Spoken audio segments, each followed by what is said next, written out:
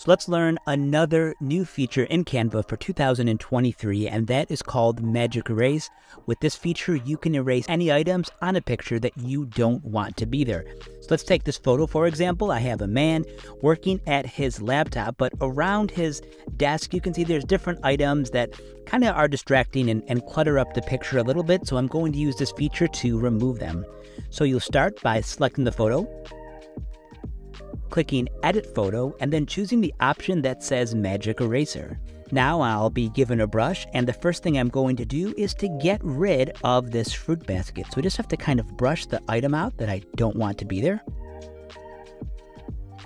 And look at that, it's gone. There's a little bit of something here, so I'm just gonna kind of try that again, just to try to remove whatever was there. It looked like an orange that was still visible. And now that's gone. So it looks pretty good. Maybe if you look kind of close, you could see where it looks a little bit blurry, but for the most part, I like how that looks. And now I'm going to take out this lamp by, again, just brushing that lamp out of my photo.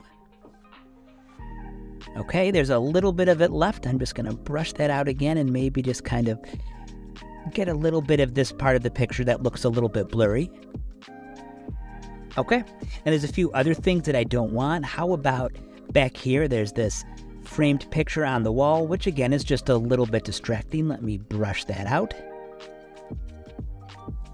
Okay, now you can see there's still a little bit left. I'm just going to go over that again. This is kind of what you have to do to remove some of these objects. Sometimes the first time when you remove them, it doesn't get everything out.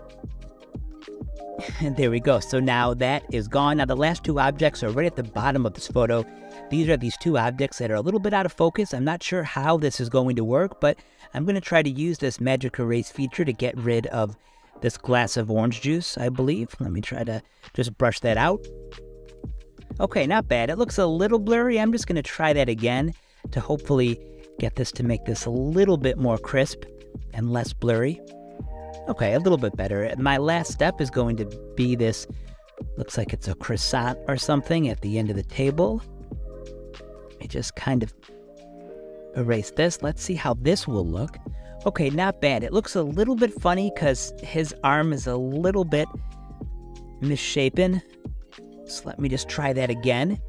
Okay, it still looks a little bit strange. The last thing I'm going to do is just to get this out of focus TV out of that photo or that monitor that's in the background.